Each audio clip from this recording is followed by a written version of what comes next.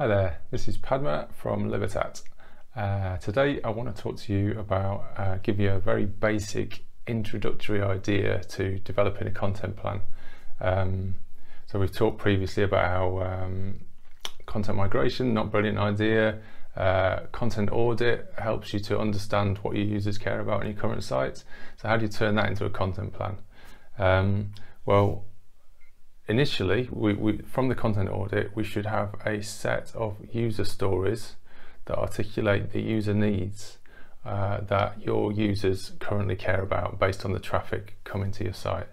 It's probably quite a small number of user needs, and you can sort of investigate that further. But in terms of what users are doing on your existing website, you can get a sense of, well, these are the main user needs that our organisation is currently meeting.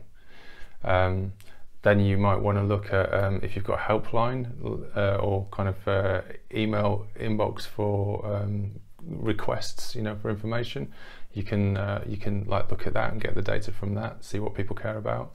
In your sector, you can look at like online forums or Facebook groups, or wherever people are discussing things that you as an organisation do. You can look at that and just see what people care about, see what people are talking about, see what language people are using. And then, you can do user research and go out and get more of a sense.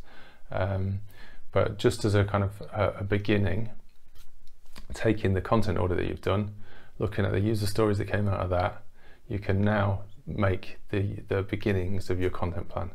So a content plan, you can use a new spreadsheet, take the user stories from your old content audit, put them into your new spreadsheet as a list of user needs.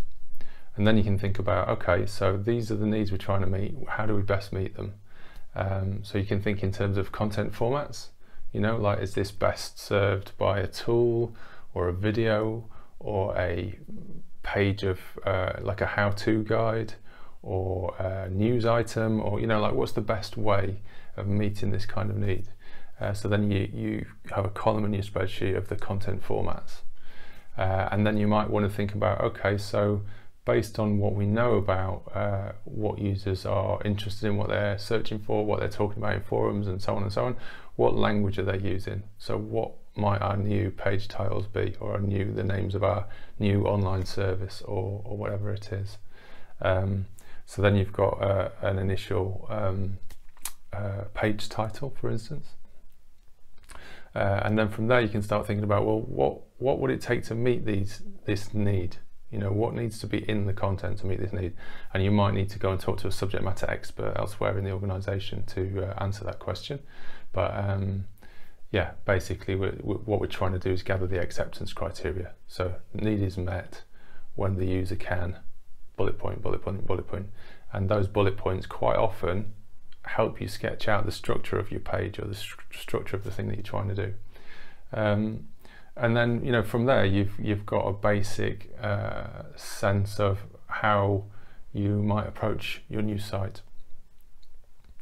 Obviously, there's a lot more to it than that in terms of being robust and being thorough and so on. But this is just to give you an introduction to taking an old kind of subject area based site and turning it into a user needs based site.